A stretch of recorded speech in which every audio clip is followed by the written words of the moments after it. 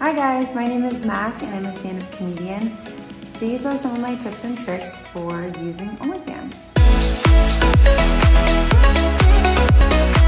One of my favorite tricks that I learned about OnlyFans is that you actually don't have to have a subscription price. You can have a free page where new fans can come and discover your content and decide if they want to subscribe or not.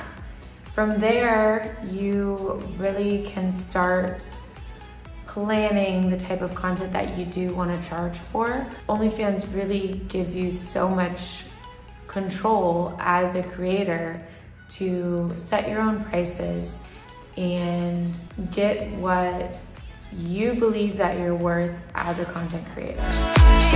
Feel the